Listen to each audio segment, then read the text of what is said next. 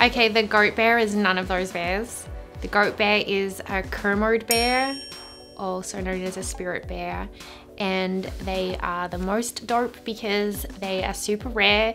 They can only be found in British Columbia, and they have a recessive gene that makes them have blonde fur. And they're not albino, it's just a recessive gene that makes their fur blonde. They're really rad.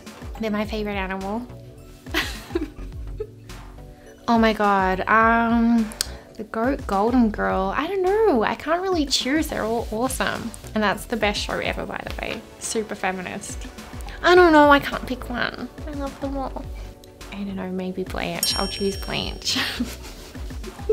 I like them all, you made me pick one. I like them all the same. Back that ass up. I mean, obviously, it's the greatest song of all time, let alone rap song of all time. Because it's just a masterpiece. I mean, you know, how can you even analyze it? It's just the greatest song ever written. It really is.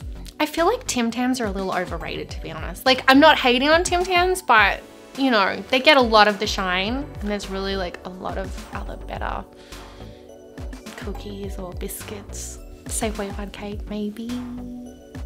But an ice fofo, I don't know, pretty good too. Yeah, Safeway fun cake, for sure.